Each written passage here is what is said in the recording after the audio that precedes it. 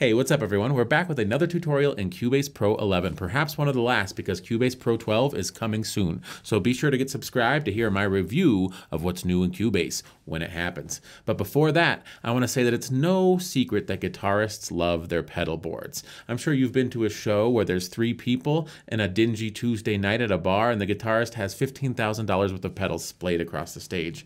Now, I've played enough gigs where the guitarist's pedal board has monkeyed up the works because there's something wrong with it, that I've always taken a minimalist approach to pedals, especially because I started on bass, but even when I migrated to guitar, I tried to keep my chain as simple as possible to avoid any technical difficulties. But now that I'm producing most of my music in the studio, there's nothing holding me back. And instead of using real pedals, which of course you have to commit to and they're locked in stone, I like to use pedals within virtual guitar processors like Guitar Rig, VST Amprack, and Amplitube. Now, if you're using Guitar Rig or VST Amprack, using a STOMP box feature is super easy, and I'm going to show you how to do that today. And if you're using Amplitube, it is unnecessarily convoluted and confusing, because from my experience, IK Multimedia has a very, very, very annoying software experience. That's just my personal opinion, but I will show you how to automate STOMP box type effects in Guitar Rig, VST Amprack, and Amplitube today. So let's get into it.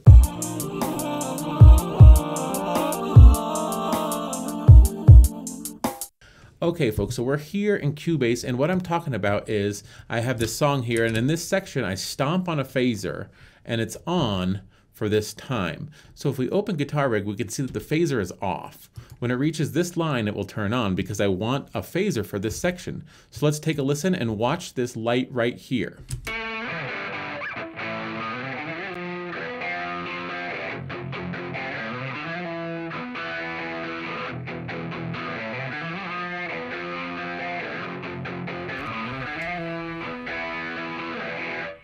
And then boom, it's off. Now that is very easy to do with Guitar Rig, and I'll show you how. I'll just pull up this track and I'll delete it. I'll hit Shift Delete and it'll warn me that there's data in the track, and I'll say yes. Now I will reopen Guitar Rig. I will go to my marker, the second marker, by hitting Shift 2, and that'll line up where I want to hit, and then I will hit this button when I want the phaser to come in. But I have to make sure that automation writing is enabled. So if I click that, we're good to go. Okay, so now I'll hit play and just stomp on the stomp box, the virtual stomp box, when it's ready. So let's give it a shot.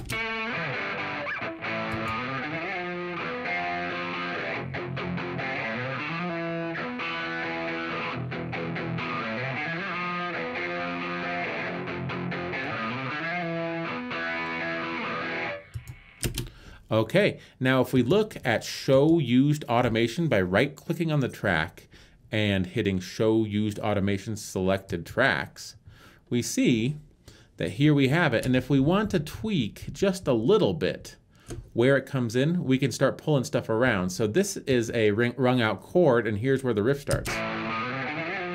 So if we want the phaser to come in right when that riff starts, we can move this back to here. And let's give that a listen.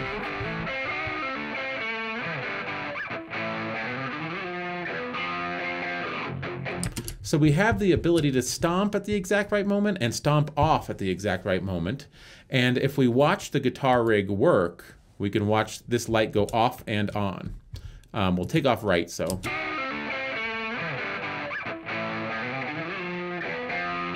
And if we go to the end of the section, and it goes back to a non-phaser version for the verses and the choruses. So that's very easy. Let me show you how you would accomplish the same thing in VST Amprack. It's exactly the same. So what we'll do is we'll delete this automation. And we'll open VST Amprack. We want to do no amplifier since we're already using an amplifier down here.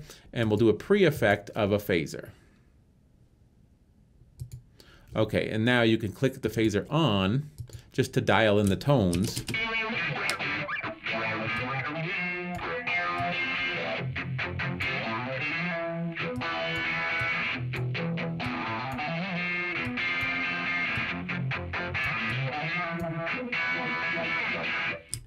And this is a very, very strong phaser in VST Amprack. Okay, I like the sound of that. We'll automate that. So we'll turn on write automation, and we will hit play, and we'll stomp on the phaser when we want it to come in. So let's do that.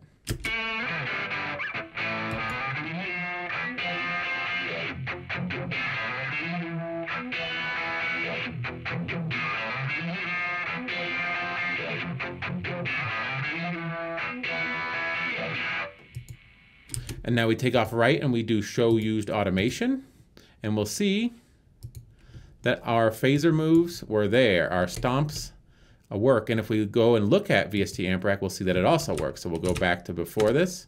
It's off right here on the light, and when it hits the point, it'll stomp on it without me touching it.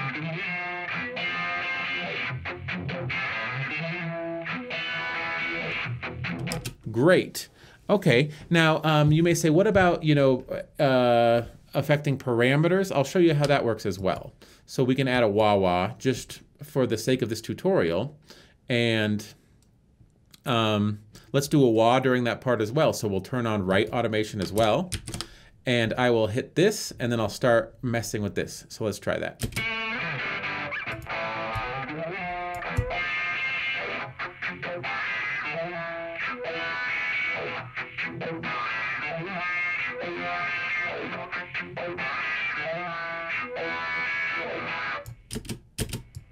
And I'll turn it off. Okay, so now we can take a look at show used automation. And we have our wah and our wah on and off. Great. And there's our little diagram. And if we want to get into the weeds and really affect the wah moves, oops, we can do that by holding the Alt key. So here it comes on. Now, if we want to get in there, we hold the Alt key, and we can draw in whatever we want. Now, I like to do it from the instrument just because that's how I'm used to seeing it. That's how you would do it live. But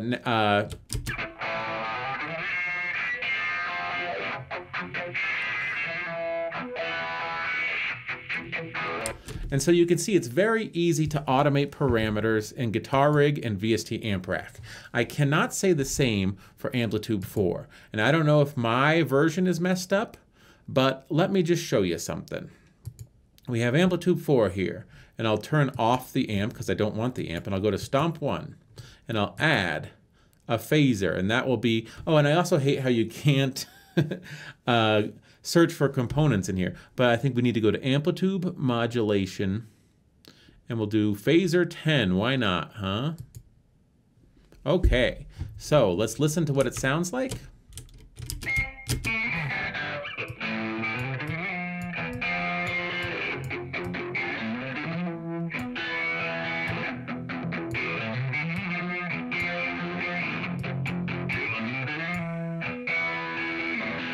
That's fine because we're just demonstrating the automation. Now, if I hit write automation, and let's delete all the other automations that we've had so far just so that this is very simple. So I want to do write automation. Let's give this a shot. So we'll play through and then we'll try to hit this.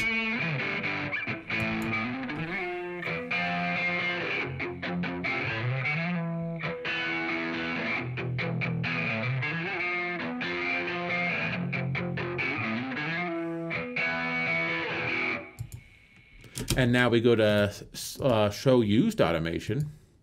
And what? Nothing comes up. You know why? Because no automation got written. And so how do you do this in Amplitube? Well, if you read the manual, you say you have to go to automation and say parameter 1.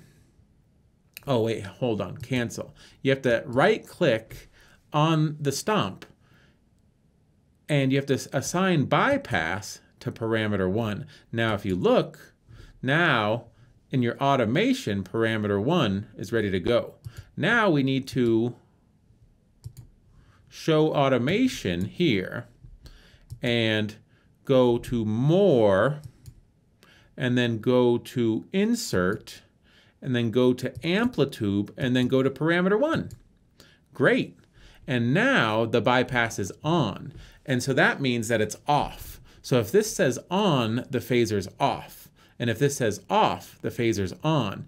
And after you've done all this, you still can't automate from the instrument. So let's give that a shot. I'll pull up Amplitube, I'll pull on Write Automation, and we'll try this.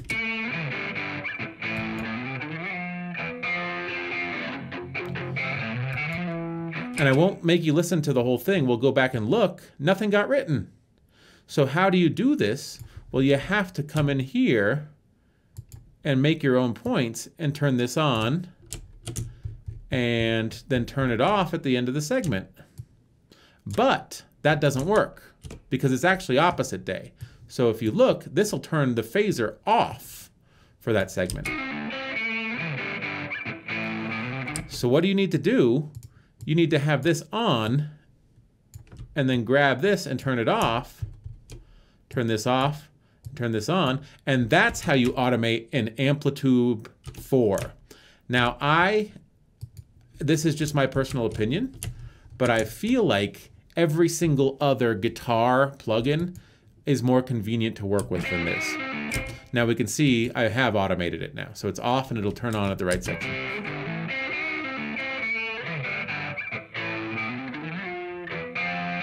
And it'll turn off at the end of the segment.